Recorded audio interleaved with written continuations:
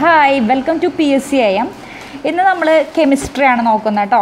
കെമിസ്ട്രിയിൽ നമുക്കറിയാലോ ഷെല്ലുകൾ ചോദിക്കും. ഒരു ആറ്റത്തിന് ചുറ്റും ഇലക്ട്രോൺ പ്രദക്ഷിണം ചെയ്യുന്നത് നിശ്ചിത ഓർബിറ്റുകളിലാണ് അല്ലെങ്കിൽ ഷെല്ലുകളിലാണ്. അത് ആ ഷെല്ലുകൾ എത്ര എണ്ണുണ്ട്, ഓരോരോ ഷെല്ലിലും അതിന് സബ് ഷെല്ലുകളുണ്ട്. അതിൽ ഉൾപ്പെടുന്ന മാക്സിമം നമ്പർ ഓഫ് ഇലക്ട്രോൺസ് എത്രയൊക്കെയാണെന്നാണ് നാം പറയാൻ പോകുന്നത് കേട്ടോ. അപ്പോൾ ഞാൻ പറയുകയാണ്, കാണുന്നുണ്ടോ ചിത്രം? അപ്പോൾ ഇത് ന്യൂക്ലിയസ് ആണ് കേട്ടോ. അപ്പോൾ ഇത് ന്യൂക്ലിയസ് ആണ്. ആ ന്യൂക്ലിയസിന് ചുറ്റും പ്രധാനമായിട്ടും 4 ഷെല്ലുകളാണുള്ളത്. അതായത് 1, 2, 3, 4. അല്ലെങ്കിൽ നമുക്ക് ഈ ഷെല്ലിന് എന്ത് പറയാം? കെ എന്ന് പേര് കൊടുക്കാം, എൽ എന്ന് പേര് കൊടുക്കാം രണ്ടാമത്തെ ഷെല്ലിന്. മൂന്നാമത്തെ ഷെല്ലിന് എം എന്ന് പേര് കൊടുക്കാം, അല്ലെങ്കിൽ എൻ എന്ന് പേര് കൊടുക്കാം. അപ്പോൾ 1, 2, 3, 4 ആണല്ലോ, ആണ് അല്ലേ? അപ്പോൾ ആറ്റത്തിന് ചുറ്റും ഇലക്ട്രോൺ പ്രദക്ഷിണം ചെയ്യുന്നത് നിശ്ചിത ഓർബിറ്റുകളിലൂടെയാണ്. അപ്പോൾ ഈ ന്യൂക്ലിയസിന് ചുറ്റും ഇലക്ട്രോൺസ് ഈ ഷെല്ലുകളിൽ കൂടെയാണ് പോകുന്നത്. അങ്ങനെ ഇതിന് 1, 2, 3, 4 എന്ന് പേര് കൊടുത്തത് മനസ്സിലായില്ല. അല്ലെങ്കിൽ എന്ത് ചെയ്യുക? കെ, എൽ, എം, എൻ എന്ന് കൊടുക്കാം. അപ്പോൾ ഇനി ചോദ്യം വരുന്നത് കെ ഷെല്ലിൽ ഉൾക്കൊള്ളാവുന്ന പരമാവധി ഇലക്ട്രോണുകളുടെ എണ്ണം, അല്ലെങ്കിൽ എൽ ഷെല്ലിൽ ഉൾക്കൊള്ളാവുന്ന പരമാവധി ഇലക്ട്രോണുകളുടെ എണ്ണം, അതേപോലെ തന്നെ എം ഷെല്ലിൽ, ഇപ്പം ഞാൻ പറഞ്ഞല്ലോ കെ ഷെല്ലിൽ ഉൾക്കൊള്ളാവുന്ന പരമാവധി ഇലക്ട്രോണ് എൽ, എം, എൻ, അല്ലെങ്കിൽ എന്താണ് 1, 2, 3, 4. അപ്പോൾ ഇതിനൊരു ഇക്വേഷൻ ഉണ്ട്. ഇതിൽ ഉൾക്കൊള്ളാവുന്ന പരമാവധി അതിൻ്റെ ഇക്വേഷൻ പറയുന്നത് 2n² ആണ്. അപ്പോൾ നമുക്കറിയാം ഒന്നാമത്തെ ഷെല്ലിനെ കെ ഷെല്ലെന്നാണ് പറയുക. അപ്പോൾ കെ ഷെല്ലിൽ ഉൾപ്പെടാവുന്നത് 2 × 1² = 2 ആണ് കേട്ടോ. അതായത് കെ ഷെല്ലിൽ 2 ആണ്. എല്ലാണെങ്കിലോ എല്ലിൻ്റെ വാല്യൂ 2 ആണ് അല്ലേ? അപ്പോൾ 2 × 2² എത്രയാണ്? 8 ആണ്. അപ്പോൾ എൽ ഷെല്ലിൽ ഉൾക്കൊള്ളാവുന്ന പരമാവധി ഇലക്ട്രോണുകളുടെ എണ്ണം 8 ആണ്. എങ്കിൽ എം ഷെല്ലിലോ, എം ഷെല്ലിൽ 2 × 3² = 18 ആണ്. പിന്നെ എൻ ഷെല്ലിലോ, എൻ ഷെല്ലിൽ 2 × 4² എത്രയാണ്? 32 ആണ് കേട്ടോ. അപ്പോൾ ഇത് സിമ്പിളാണ്, വളരെ സിമ്പിളാണ്.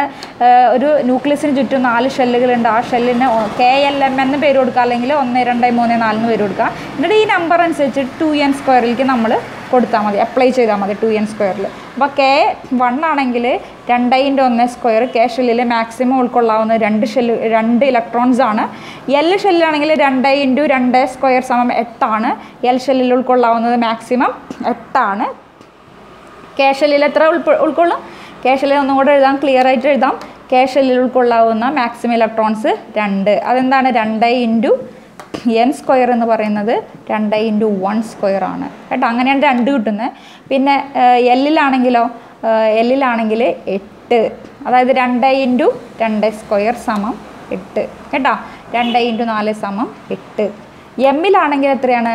18, അതായത് 2 × 3² = 18, 2 × 9. അപ്പോൾ എന്നിലാണെങ്കിൽ എന്നിൽ 4 ഷെൽ നമ്പർ 4 ആണ്. അപ്പോൾ 2 × 4² എത്രയാണ്? 32 electrons. Maximum number of electrons K ഷെല്ലിൽ 2, എൽ ഷെല്ലിൽ 8, എം ഷെല്ലിൽ 18, എൻ ഷെല്ലിൽ 32.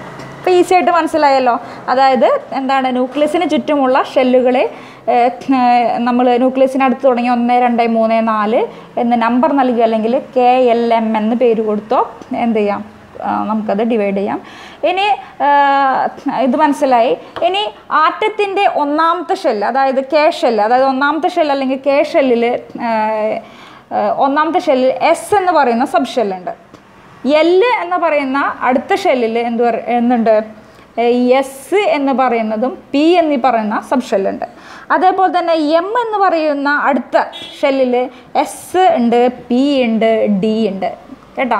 നാലാമത്തെ ഷെല്ല് എൻ എന്ന് പറയുന്ന ഷെല്ലിൽ എസ് ഉണ്ട്, പി ഉണ്ട്, ഡി എന്ന് പറയുന്ന സബ് ഷെല്ലുകളുണ്ട് കേട്ടോ. കെ എന്ന് പറയുന്ന ഷെല്ലിൽ എസ് എന്ന് പറയുന്ന സബ് ഷെല്ലും, എൽ എന്ന് പറയുന്നതിൽ എസ്, പി എന്ന് പറയുന്ന സബ് ഷെല്ലുകളും, എം എന്ന് പറയുന്ന അതായത് മൂന്നാമത്തേൽ എസ്, പി, ഡി എന്ന് പറയുന്ന സബ് ഷെൽസും, എൻ എന്ന് പറയുന്ന ലാസ്റ്റ് ഇതിൽ എസ്, പി, ഡി, എഫ് എന്ന് പറയുന്ന എന്തിട്ട് സബ് ഷെല്ലുകളും ഉണ്ട്. മനസ്സിലായോ? ഇനി നമ്മൾ കാണാപ്പാഠം പഠിക്കേണ്ടി വരും. എസ് എന്ന് പറയുന്ന ഷെല്ലിൽ സബ് ഷെല്ലിൽ 2 എന്താണ്? 2 ഉൾക്കൊള്ളാവുന്ന പരമാവധി ഇലക്ട്രോണുകളുടെ 2. പി എന്ന് പറയുന്ന സബ് ഷെല്ലിൽ 6, ഡി എന്ന് പറയുന്ന സബ് ഷെല്ലിൽ 10, എഫ് എന്ന് പറയുന്നതിൽ 14 എന്നിങ്ങനെ കേട്ടോ.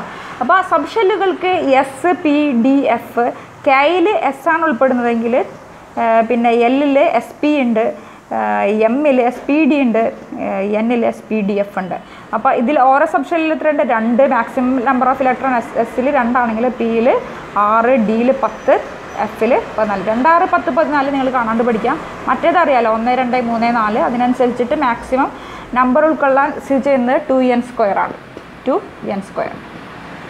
ഇനി എന്ന് പറയുന്നത് ഈ നമ്മൾ എസ് പി ഡി എഫ് അതെന്തൊക്കെയാണെന്ന് പറഞ്ഞിട്ടുണ്ടെങ്കിൽ, എസ് എന്ന് പറയുന്ന പദം ഷാർപ്പ്, അതായത് sub ഷെല്ലുകൾക്ക് S P D F എന്ന പേര് കൊടുത്തിരിക്കുന്നു. മൂലകങ്ങളുടെ അറ്റോമിക ഘടനയുമായി ബന്ധപ്പെട്ട സവിശേഷതകൾ സൂചിപ്പിക്കുന്ന എസ് ഷാർപ്പ്. പി എന്ന് പറയുന്നത് പ്രിൻസിപ്പാൾ, അതായത് മുഖ്യമായിട്ടുള്ളത്. ദെൻ ഡി എന്ന് പറയുന്നത് ഡിഫ്യൂസ് ചെയ്യുന്നത് ഡിഫ്യൂസ്. ദെൻ എഫ് എന്ന് പറയുന്നത് ഫണ്ടമെൻ്റൽ. ഇതിൻ്റെയൊക്കെ ഷോർട്ട് ഫോമാണ് എസ് പി ഡി എഫ് എന്ന് പറയുന്നത് കേട്ടോ. എസ് പി ഡി എഫ് എന്ന് പറയുന്നത്. അപ്പോൾ കെമിസ്ട്രി മനസ്സിലായെന്ന് വിചാരിക്കുന്നു. ഇതിന് പ്രത്യേകിച്ച് കോഡൊന്നുമില്ല.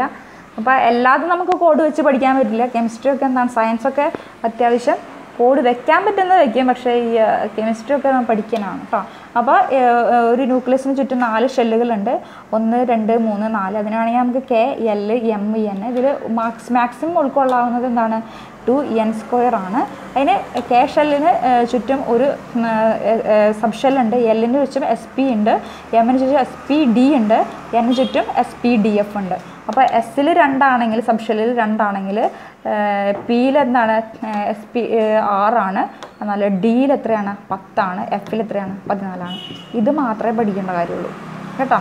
അപ്പോൾ ഈ ഭാഗത്തു നിന്നും ചോദ്യം വന്നിട്ടുണ്ടെങ്കിൽ മറക്കില്ല എന്ന് തോന്നുന്നു. അപ്പോൾ PSCAM വീണ്ടും കാണുക, സബ്സ്ക്രൈബ് ചെയ്യുക. ഞാൻ ഇടയ്ക്കിടയ്ക്ക് വീഡിയോ ഉള്ളൂ, എനിക്ക് കുറച്ച് തിരക്കുണ്ട്, അതുകൊണ്ടാണ് ഞാൻ വീഡിയോ ഇടാത്തത് കണ്ടിന്യൂസ് ആയിട്ട്. എന്നാലും നിങ്ങൾ ഓർമ്മ വരുന്നതുകൊണ്ടാണ് ഞാൻ ഇടുന്നത് കേട്ടോ.